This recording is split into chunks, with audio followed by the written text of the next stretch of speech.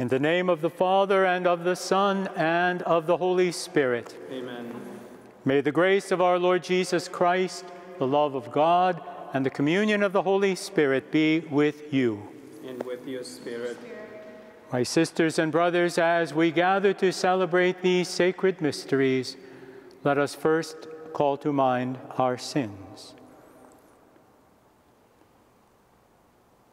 You came to gather all the nations into the peace of your Father's kingdom. Lord, have mercy. Lord, have mercy. You grant pardon and peace to sinners. Christ, have mercy.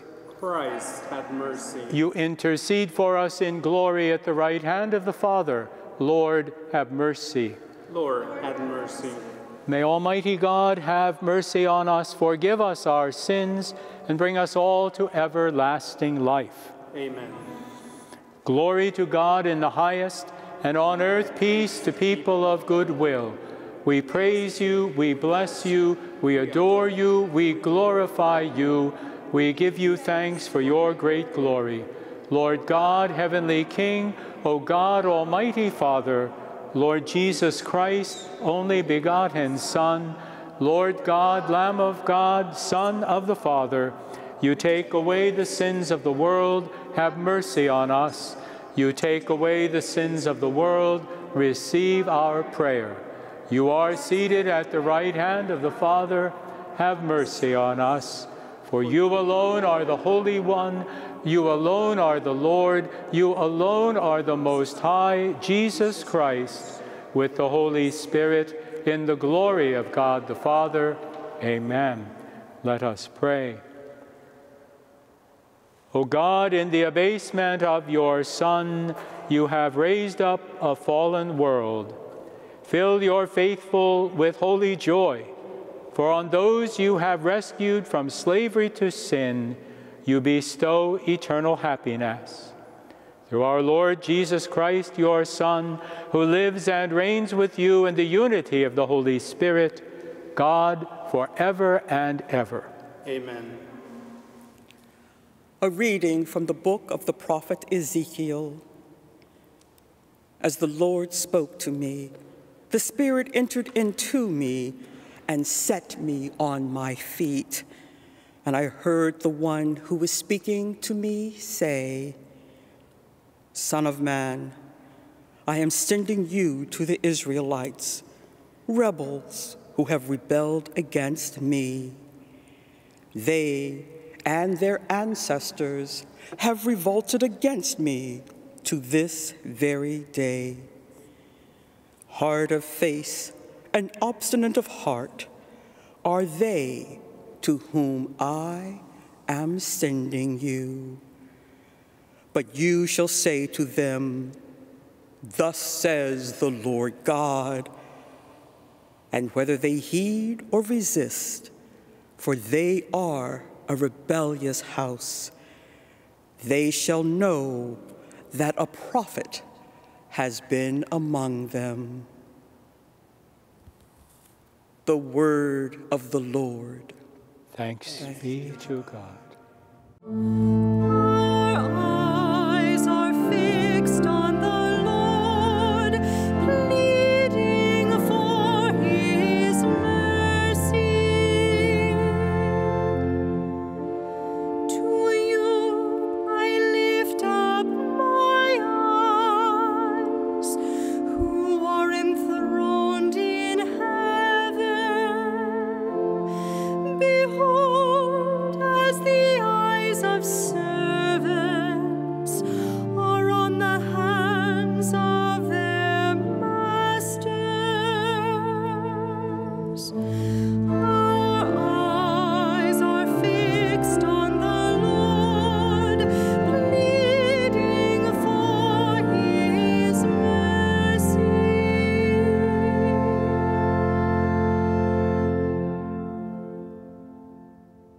A reading from the second letter of St. Paul to the Corinthians. Brothers and sisters, that I, Paul, might not become too elated because of the abundance of the revelations, a thorn in the flesh was given to me, an angel of Satan, to beat me, to keep me from being too elated. 3 times I begged the Lord about this, that it might leave me. But he said to me, "My grace is sufficient for you, for power is made perfect in weakness."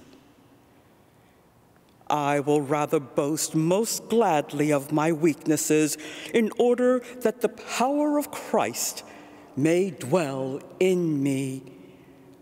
Therefore, I am content with weaknesses, insults, hardships, persecutions, and constraints for the sake of Christ. For when I am weak, then I am strong. The word of the Lord. Thanks be to God.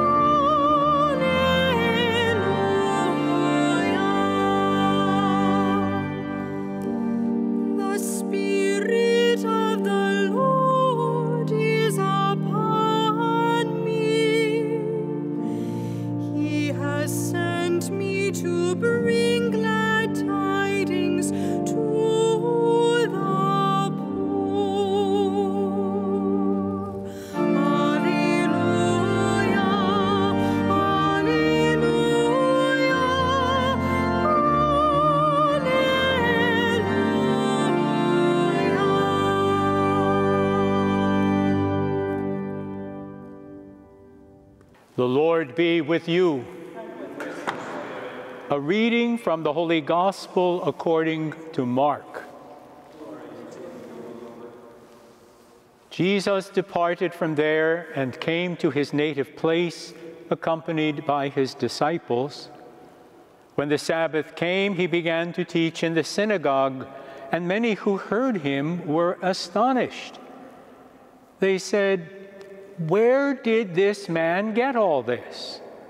What kind of wisdom has been given to him? What mighty deeds are wrought by his hand? Is he not the carpenter, the son of Mary, and the brother of James and Joses and Judas and Simon? Are not his sisters here with us?" And they took offense at him. Jesus said to them, "A prophet is not without honor except in his native place and among his own kin and in his own house." So he was not able to perform any mighty deed there, apart from curing a few sick people by laying his hands on them. He was amazed at their lack of faith. The Gospel of the Lord.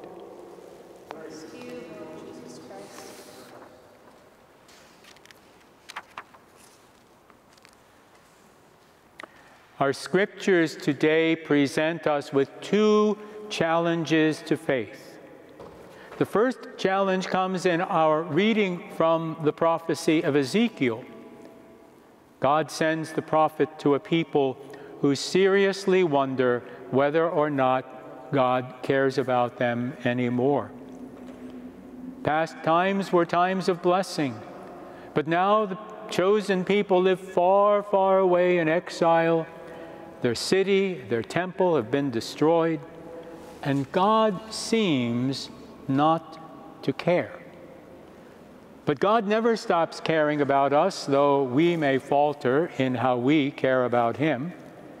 All 3 of our readings today tell us that although God shows his loving care in many different ways, more often than not, he reveals that loving care through people.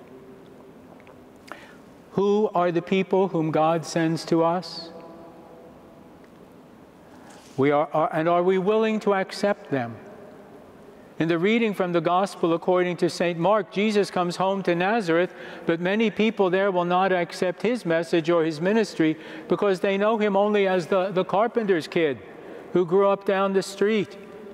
And in our reading from the letter to the Corinthians, St. Paul has a difficult time accepting his own ministry because he knows how weak is his faith, yet the Lord assures him of his abiding love. So how do these readings challenge us today, especially on this weekend when we celebrate the blessing of our American independence?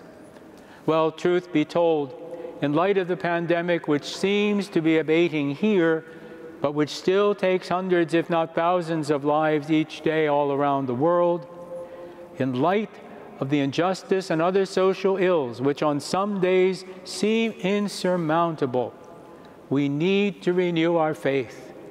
God still cares for us, his children, and more often than not, God shows his loving care through other people, whether they be ordinary-looking people who live down the street, or even people weak in faith like you, like me. God's power is made perfect by means of our human weakness. He revealed that power in the weakness of the cross, and he continues to reveal that power as the Holy Spirit comes and changes a weak wafer of bread into the very body of Christ. As we go up to the altar today, let us acknowledge, let us give thanks, that in the midst of all that seems to be going wrong all around us, that God still cares, that God always will care, and that God reveals his loving care through weak people like you, like me, if we would but open our hearts to him. Amen.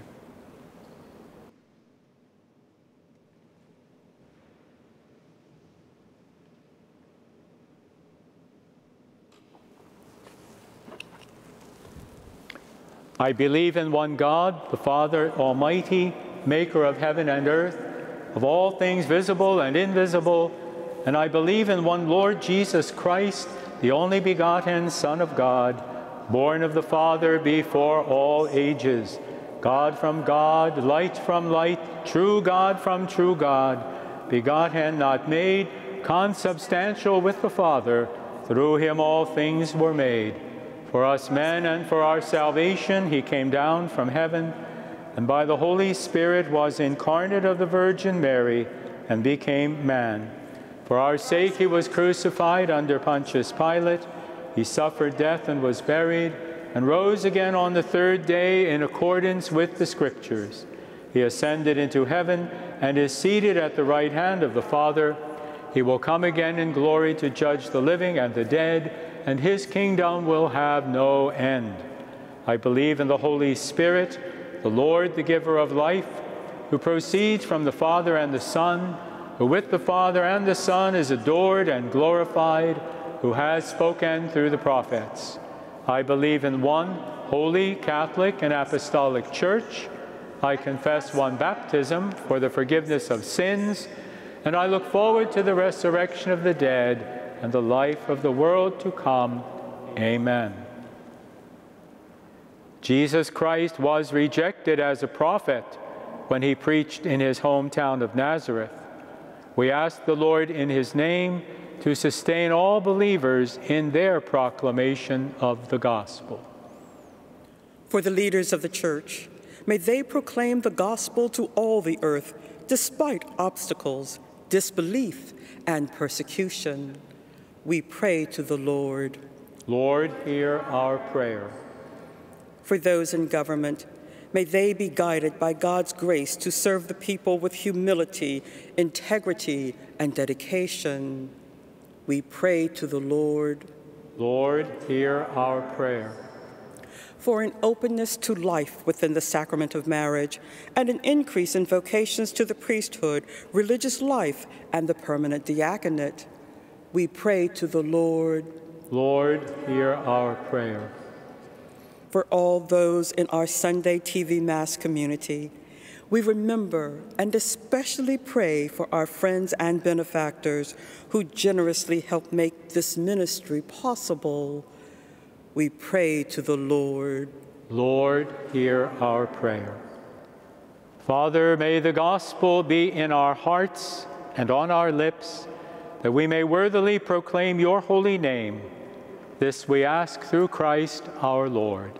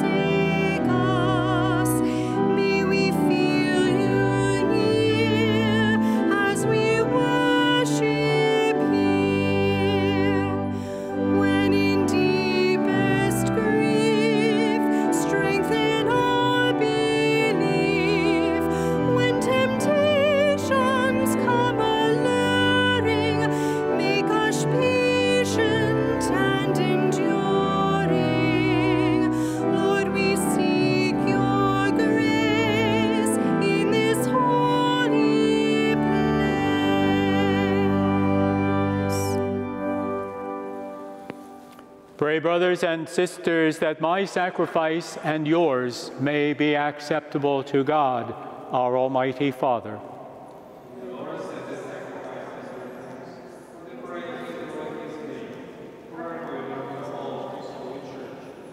May this oblation dedicated to your name purify us, O Lord, and day by day bring our conduct closer to the life of heaven, through Christ our Lord. The Lord be with you. And with your spirit. Lift up your hearts.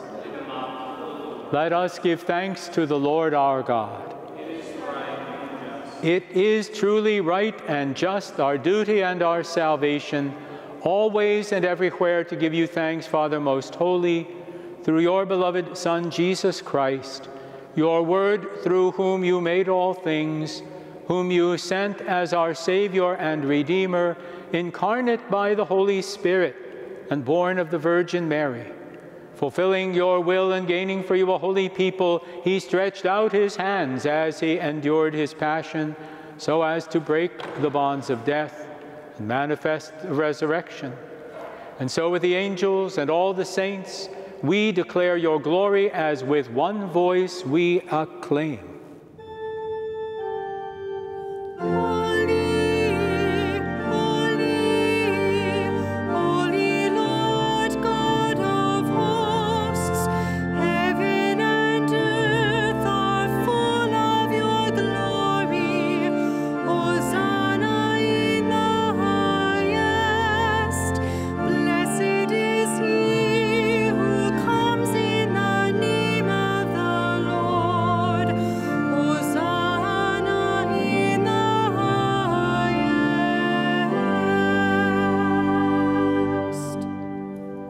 You are indeed holy, O Lord, the fount of all holiness. Make holy, therefore, these gifts, we pray, by sending down your Spirit upon them like the dewfall, so that they may become for us the body and blood of our Lord Jesus Christ. At the time he was betrayed and entered willingly into his passion, Jesus took bread, and giving thanks, he broke it and gave it to his disciples, saying, "Take this, all of you, and eat of it, for this is my body, which will be given up for you.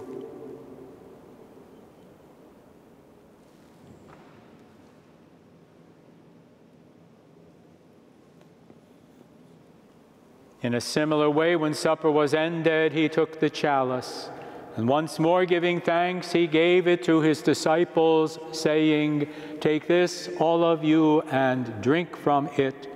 For this is the chalice of my blood, the blood of the new and eternal covenant, which will be poured out for you and for many for the forgiveness of sins. Do this in memory of me."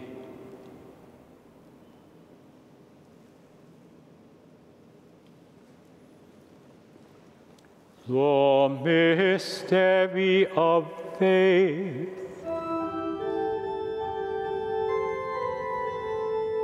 When we eat this bread and drink this cup, we proclaim your death, O Lord, until you come again. Therefore, as we celebrate the memorial of his death and resurrection, we offer you, Lord, the bread of life and the chalice of salvation, giving thanks that you have held us worthy to be in your presence and minister to you. Humbly we pray that, partaking of the body and blood of Christ, we may be gathered into one by the Holy Spirit.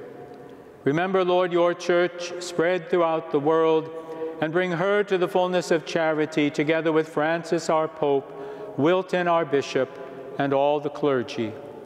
Remember also our brothers and sisters who have fallen asleep in the hope of the resurrection, and all who have died in your mercy. Welcome them into the light of your face.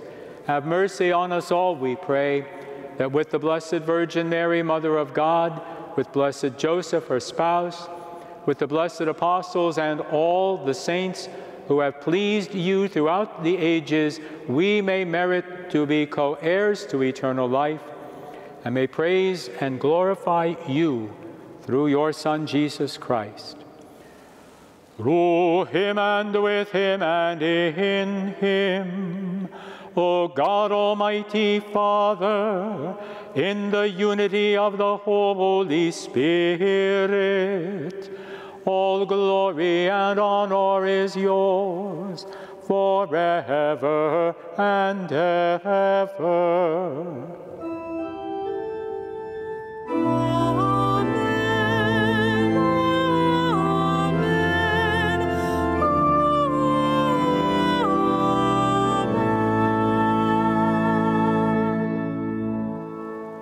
At the Savior's command and formed by divine teaching, we dare to say, Our Father, who art in heaven, hallowed be thy name.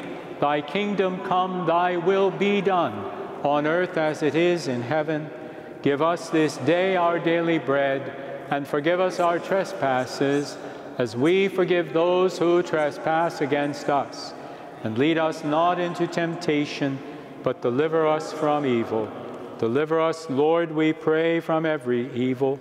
Graciously grant peace in our days, so that by the help of your mercy we may be always free from sin and safe from all distress, as we await the blessed hope and the coming of our Savior, Jesus Christ.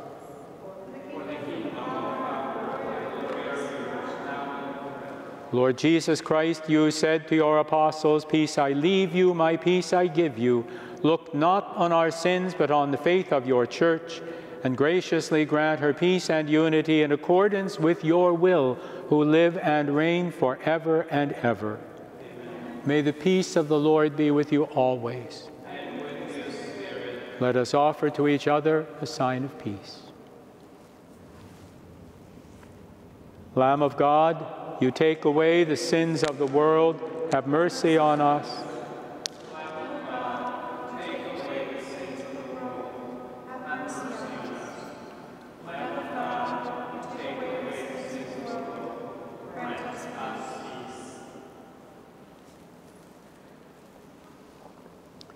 Behold the Lamb of God. Behold him who takes away the sins of the world. Blessed are those called to the supper of the Lamb.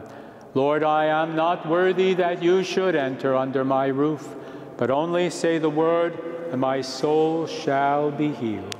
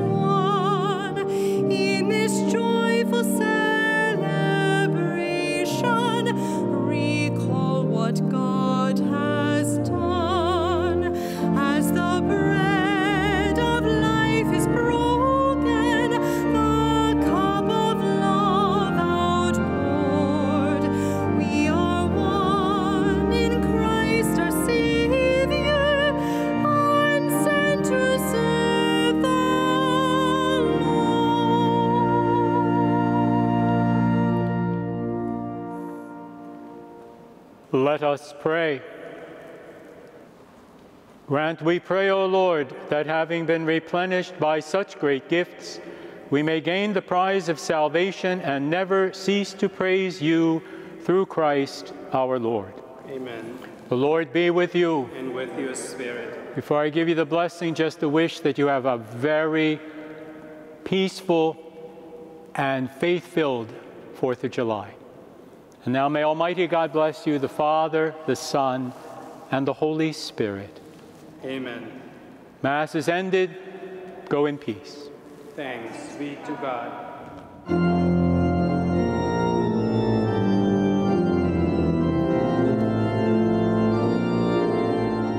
If you cannot attend Mass and would like to receive the Eucharist at home, please contact your parish directly.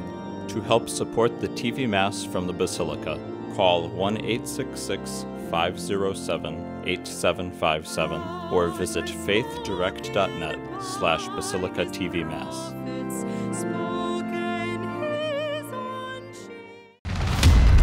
The B-52, it's really a magnificent beast. The movements, the lights, it's something that sticks with you. When I was a kid, I was really inspired by the combat service of my father. When the opportunity arose as a B-52 pilot to go overseas, I put my name in the hat as quickly as I could. My grandfather had joined the Knights of Columbus during World War II, and freshman year, I really felt called to join. While I was deployed to Qatar, I also noticed that there was a great number of care packages that were going unused. I had the opportunity to work with deployed Knights of Columbus. We took that off base to help the hundreds of thousands of migrants in Qatar. I think today more than ever, we need men that are dedicated to charity, unity, fraternity, and patriotism. And I'm proud to be a Knight of Columbus.